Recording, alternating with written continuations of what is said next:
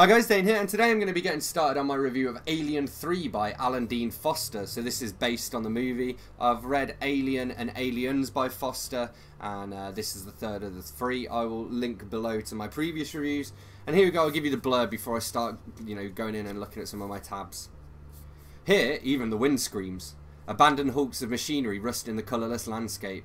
Dark, oily seas beat against the jagged black shore, and the remnants of a recent space vehicle crash into the rough waves. In it sleeps Ripley, a woman who has battled the enemy twice. It killed a whole crew the first time. The second time it slaughtered a spaceload of death-dealing Marines. Now, on this prison planet that houses only a horde of defiant captive men, she will have to fight the ultimate alien horror one more time, before it rips apart a whole world. And this starts really brutally. Basically, she discovers that all of her previous crewmates, including one that was a small child, are now all dead, I'm going to read this little chapter here because I think it's a nice little nod to Do Androids Dream of Electric Sheep by Philip K. Dick as well. The machine that was the Sulaco was doing its job. The four sleepers on board alternately dreamt and rested, speeding along their pre-programmed course, coddled by the best technology civilization could devise.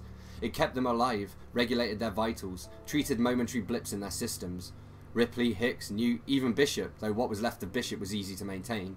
He was used to being turned on and off. Of the four, he was the only one who didn't dream, didn't have nightmares. It was something he regretted. It seemed like such a waste of time to sleep but not to dream. However, the designers of the advanced Android series to which he belonged would have regarded dreaming as an expensive frivolity, and therefore did not apply themselves to the resolution of the problem. Naturally, no one thought to inquire of the androids what they thought of the solution of the situation.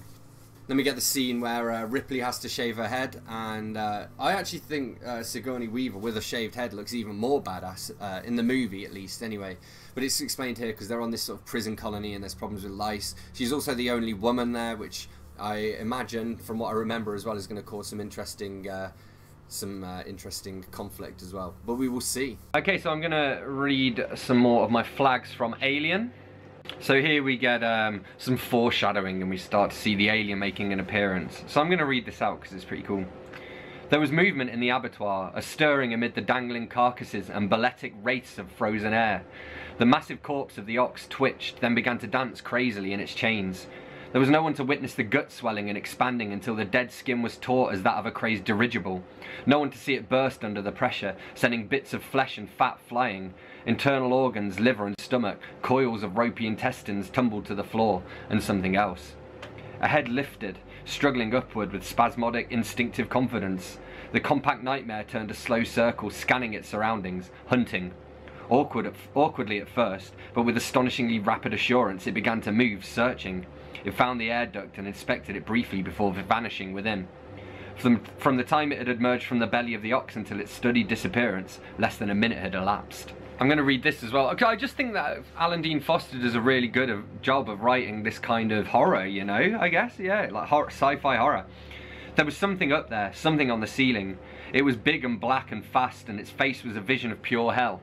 As he stared open-mouthed, it leaned down, hanging like a gigantic bat from its clawed hind legs, and enveloped Boggs's head in a pair of hands with fingers like articulated cables. Boggs inhaled sharply, gagging on his own vomit.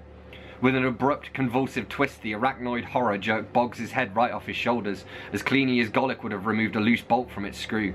But not as neatly. Blood fountained from the headless torso, spluttering the creature. Rains's body, the staring Golic. It broke his paralysis, but in the process also snapped something inside his head. And then we get some backstory from Clemens. We find out he used to be a doctor, but he got struck off because he was a drug addict, basically. And yeah, so let me read this bit out. So we get to basically he served some time in the jail that the book set in, and he says, I got to know this motley crew quite well, so when they stayed, I stayed. Nobody else would employ me. He moved to give her the injection. So, will you trust me with an injector? As he was leaning toward her, the alien hit the floor behind him as silently as it fell from the ceiling, landing in a subortive crouch and straining to its full height. It was astonishing and appalling how something that size could move so quickly. She saw it come erect, towering over the smiling medic, metallic incisors gleaming in the pale overhead light. Even as she fought to make her paralysed vocal cords function, part of her noted that it was different slightly in appearances from every alien type she had encountered previously. The head was fuller, the body more massive. The more subtle physical discrepancies registered as brief observational ticks in the frozen instant of horror. Clemens leaned toward her, suddenly more than merely concerned. Hey, what's wrong?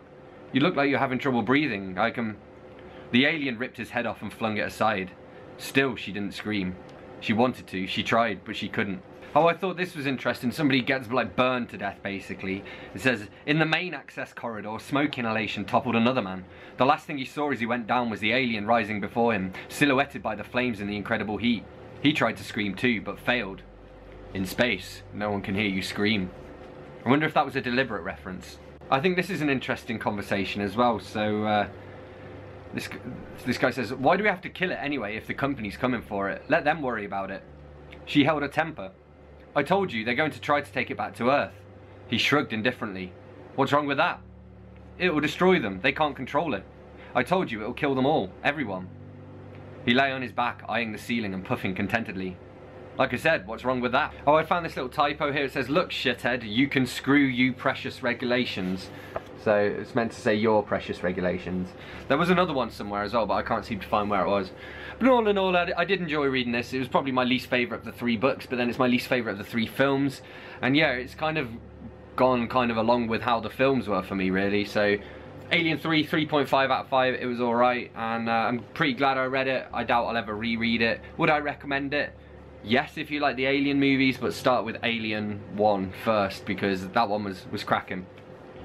So there we have it, that's what I thought of Alien 3 by Alan Dean Foster. As always, don't forget to let me know in the comments what you thought of this book if you've read it. Hit that like button if you've enjoyed this video, hit subscribe for more, and I will see you soon for another bookish video. Thanks a lot, bye bye.